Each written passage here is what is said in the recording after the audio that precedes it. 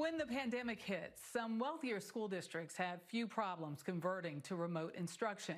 Most of their students had computer hardware, an internet connection, and other vital resources. But other schools had to scramble and quickly find ways to continue to serve their students. Mireya Villarreal has the story. I had to come to pack up all your things, and I'm so sad. Today particularly was emotional being in the classroom. At the end of the day, it's more about, I feel, relationships. And I'm very passionate about what I do. Cindy Reyes teaches second grade at the Como Leadership Academy in Fort Worth, Texas. What's the hardest part about this?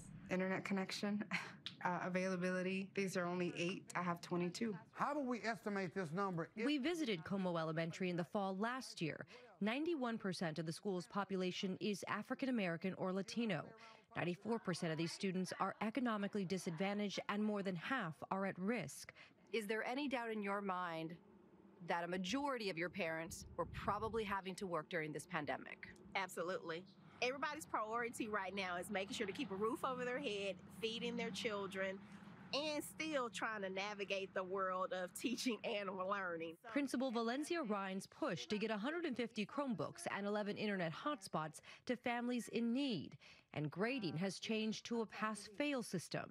I have a surprise for you. To keep kids engaged, teachers make regular home visits.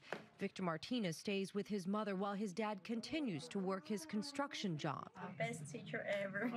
Today, we're going to read a book. We have teachers videotaping themselves actually teaching lessons and posting that. Because And that's not required, is it? Absolutely not. And so to just be able to see my staff and all of us step up to meet the needs where we are, it's been what keeps me going. Everybody say bye. For CBS This Morning Saturday, Mireya Villarreal, Fort Worth, Texas.